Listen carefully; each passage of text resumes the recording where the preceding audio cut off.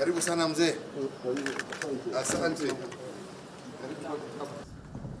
The meeting was attended by President Kenyatta, Felix Tshisekedi of DRC, Evariste Ndayishimiye of Burundi, Yoweri Kaguta Museveni of Uganda, and Paul Kagame of Rwanda.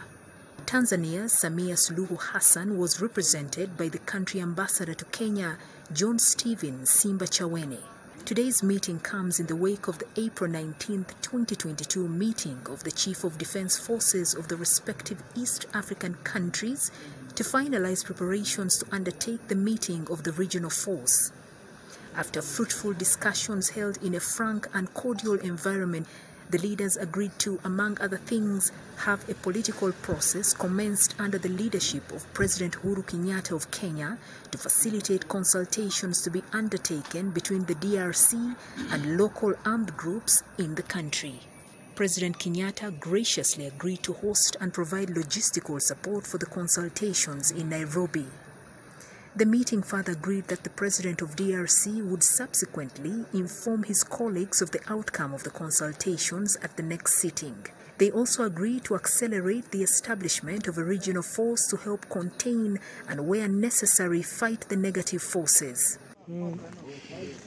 They also directed that all armed groups in the Democratic Republic of Congo participate unconditionally in the political process to resolve their grievances.